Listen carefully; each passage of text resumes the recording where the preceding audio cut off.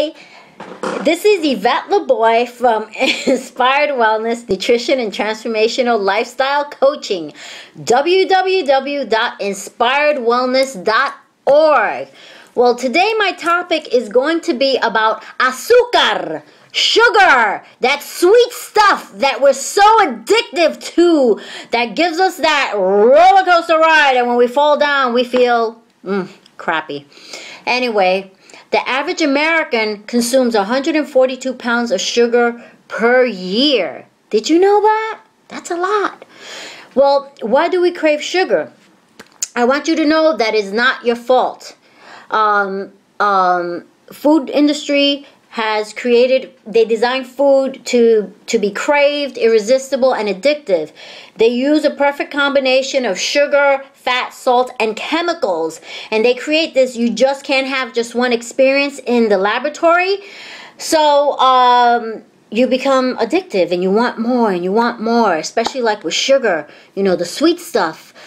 Sugar is addictive. It's a destructive substance, and when we eat it, it releases good mood chemicals in the brain, such as dopamine and endorphins, norepinephrine, and serotonin. So sugar can run down your immune system, and it, excuse me, itch in the eye.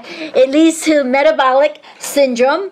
It can exhaust your pancreas, and the inflammation that it causes. Know that inflammation is the foundation for disease, and it can lead to insulin resistance, obesity, diabetes, heart disease, even cancer. You know, so it's not good for you, and it also interferes with the absorption of vitamins, minerals such as calcium and magnesium, can cause candida, which is a yeast infection, hypoglycemia, and obesity, and diabetes. Diabetes is the number 6 cause of death in this country. We have spent 92 billion in medical costs due to diabetes. So it can also increase cholesterol, cause headaches and migraines, and it messes with the structure of your collagen, the sugar, leads to Alzheimer's, causes insomnia. So what can you do, okay? What can you do about this sugar and sugar addiction? Well, addiction, excuse me. I would say read labels. Look for HFC, which is high fructose corn syrup. Look for things like sucrose, maltose, dextrose, lactose, which is the sugar in milk. Anything that ends in ose means that it's a sugar. And also what you can do is try other sugar alternatives. And I'm not talking about Splenda or Equal. They're not natural sugar alternatives. As a matter of fact, Splenda has a chemical in it that kills your brain cells, okay? So don't use that. Try raw honey. Try stevia. Stevia, they make stevia in different flavors as well if you don't like the original flavor of it. Much better for you, much better for your body. And also, don't keep it in your house. If you don't have it in your house, you're not going to be tempted to eat it. Makes sense?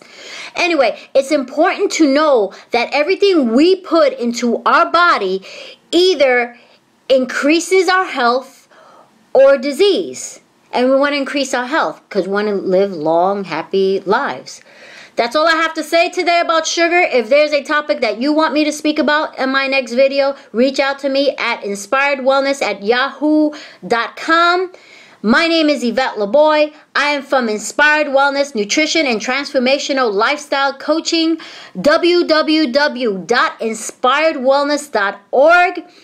At Inspired Wellness, we inspire women to get healthy and transform their lives because we want you to become that fabulous diva you were born to be. See you next week.